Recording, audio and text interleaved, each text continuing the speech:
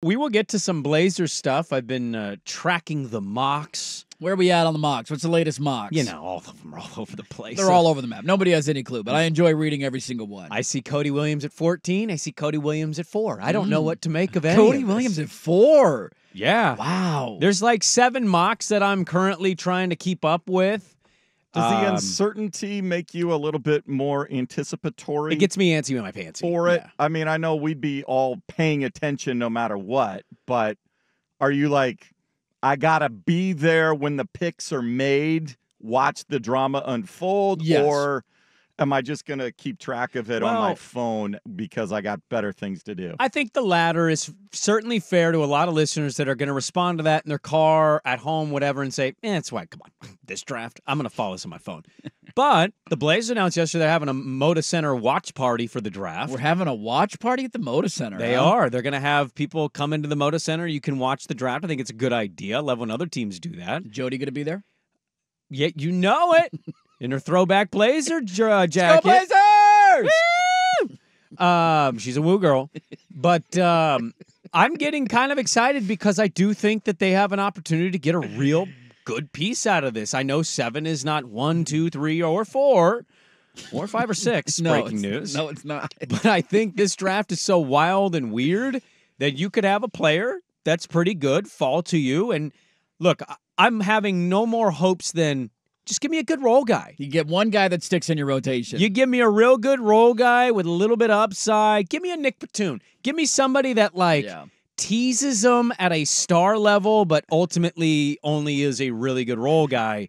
I'd be okay with that. But somebody you can plug into the starting lineup for the next 7 to 8 years that slowly develops and is a part of your future, right? Like that's a successful night. The reality is 2 things. One, this draft does suck, and so I think that waters down some of the excitement and expectation as opposed to maybe a year ago when we were all having conversations about, are they going to trade the number 3 pick for Jaylen Brown? Remember when that was a thing? Are we going to trade the number 3 pick for Zion Williamson? That's a long time ago. Those are the arguments we were having on this show literally a year ago. What are we going to get for the number 3 overall pick? Because we're, of course, going to win now with Damian Lillard. That's what everybody's told us for the last 2 years. We're only tanking to get better assets. Here you find yourself in a watered-down draft, which is a bit of a bummer, but these are the only nights that really matter for the Blazers. Like, none of their games this last season mattered that much. This is what matters. And so I am fired up like a crazy man on Mountain Dew, dude. I was trying to think of an analogy. A crazy man on Mountain Dew? I cannot wait to watch this draft. Is that really what you just said? I'm gonna have hot takes. I'm gonna give you the reaction. If we take a guard, I'm gonna have a public meltdown. It's not gonna be pretty. I'm gonna burn something down. I can't wait for the NBA draft.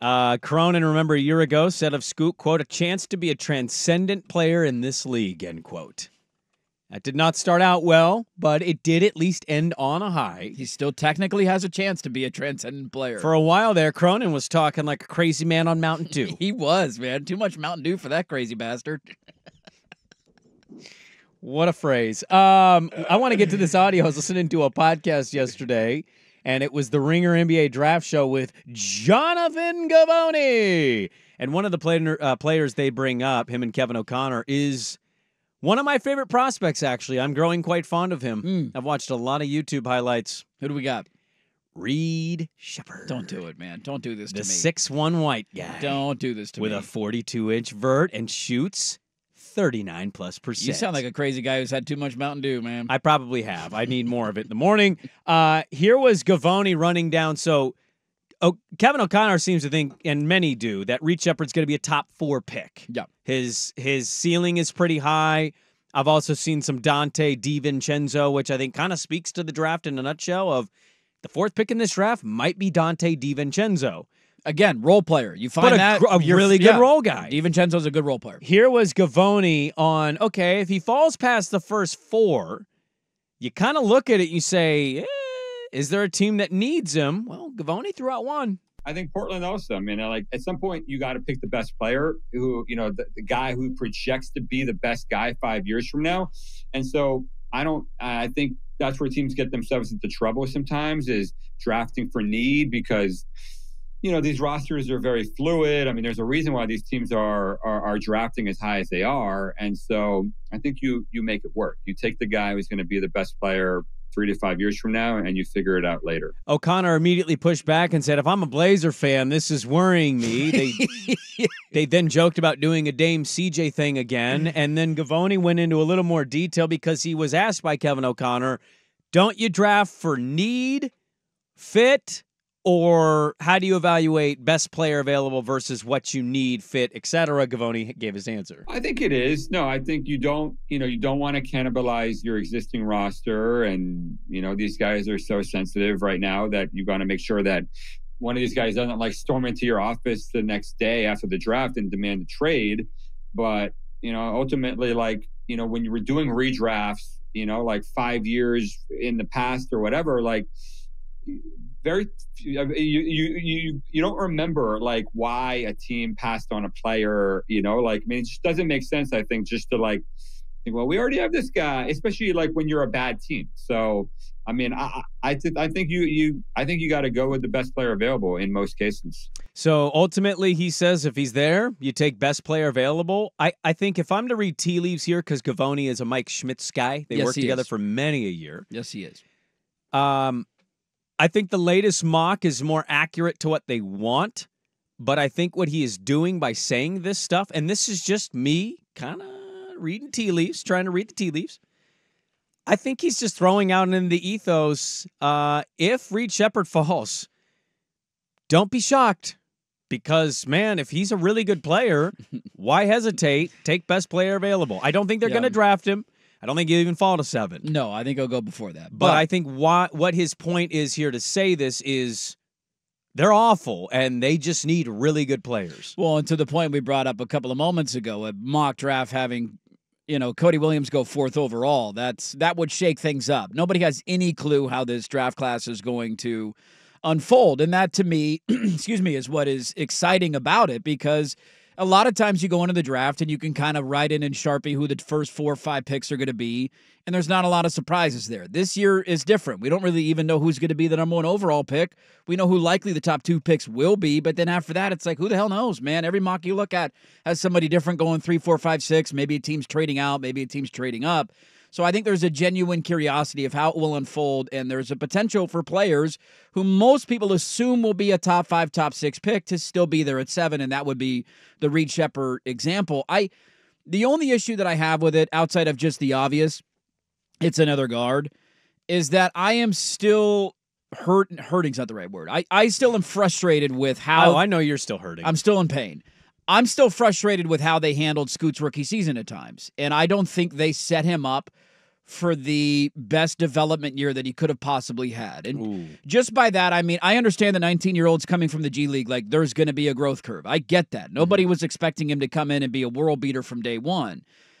They put him into the starting lineup at the beginning of the season where they felt like they had to start him because he's a number 3 pick and he's the Dame replacement. He's playing alongside Anthony Simons. That just, to me, is a weird package, and it doesn't fit. Those are 2 ball-dominant guards. Neither of them are very good off the ball, especially Scoot Henderson, and so it just didn't fit. And then he gets hurt, and then you put Shaedon Sharpe into the starting lineup, and now Scoot's coming off the bench, and then he has Malcolm Brogdon in front of him, and in late, fourth quarters for a team that is one of the worst in the NBA, Malcolm Brogdon is sucking up minutes because we got to play Malcolm Brogdon. Why would we want Scoot Henderson getting that experience? I didn't like the way that they handled his rookie season, and a lot of that was because they just simply had a log jam at that position. And so my primary frustration, if this does end up being the pick, dude, the guy shot 52% from 3 last year at Kentucky. He's a lights-out shooter. He was a 42-inch vertical. He's a great athlete. I understand all the arguments, and your argument mainly being what Gavoni said of, you suck. Take the best player possible. Who cares? You'll figure out the rest later. Just how do you even begin to unpack that nightmare of a logjam of having, I would imagine Malcolm Brogdon is gone, so I'll give you that. So I'll just take him off the board. Now 4 guards of Anthony Simons, Shaedon Sharpe, Scoot Henderson, and Reed Sheppard. How do they get minutes? How do you parcel that out? Because I think development is the main thing that you need to do the next couple of years, and having 4 guys logjam 2 minutes, or 2 positions, I should say, where you can't spread out the minutes equally, to me is not the way to develop.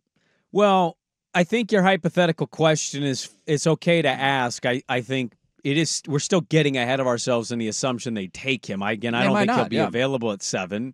He seems to be mocked mostly in the top 4. But this would be for any guard in general. Reed Sheppard is just the example. But here. on your Scoot point, I hear what you're saying, but can you make an argument they didn't develop? I mean, he ended his year significantly better a player than he was Because at the Malcolm beginning. Brogdon was hurt and he had a chance to play. Yeah, but like I don't know if he comes out of the gate. And with Anthony that. Simons was hurt as well. I don't. I certainly have no evidence that says in the first 3 or 4 months of the season he was going to be that to start. No, of course he wasn't, and I don't either. But I don't care. I wanted him to play. But he did play, and then he got better Yeah. after he got injured. I mean, he got banged up, and he was out for a while there. But He did. he started so poorly. I mean, statistically, one of the worst rookie starts we've ever seen. His shooting splits didn't improve all that much, but as the season went on, you saw a guy getting a little more comfortable. My point is, though, that he would not have been given that opportunity if Malcolm Brogdon and Anthony Simons were healthy. Like, maybe they eventually shut those guys down with fake injuries like we've done the last 2 years. I mean, I think we know they would have. Of course they would have, but the main reason he got better later in the year was, one, teams were not caring about playing Portland and you're getting watered-down opponents. But two, he was given the opportunity to go out and run and play because 2 of the guys in the backcourt were no longer playing. And so he was given the full opportunity to say, hey, make your mistakes. You're going to play 38 minutes tonight. And he got slowly better as the year went on. Yeah, I mean, I'm with you there. I'm not really worried about those things. I just want him to go get the best player. And if you That's kind of where I'm at. I don't want to get too far ahead of things because I don't know. I'm okay getting Reed Shepherd as long as you trade Malcolm Brogdon and Anthony Simons. Well, and I also don't think it's going to be Reed Shepherd, to be fair. I just played it out of yeah. I think Gavoni's kind of telling you Blazers, if they have a great player fall to them, are going to take him. That's just my read on it. I could be way wrong. Reed Shepherd might not be in their top 5. All the mocks lately have him kind of taking bigger players, which I think would make you and a lot of other fans that are kind of a little more on the outs with the Blazers happy, right? Yeah, get a wing, get a big. Yeah, some size, some athleticism. Just not Zach Edey, please. I mean, you keep crapping on my guy, Zach Edey. I'm going to keep crapping. The pride of Lapine. I'm crapping all over the place, man. The pride of Lapine. What?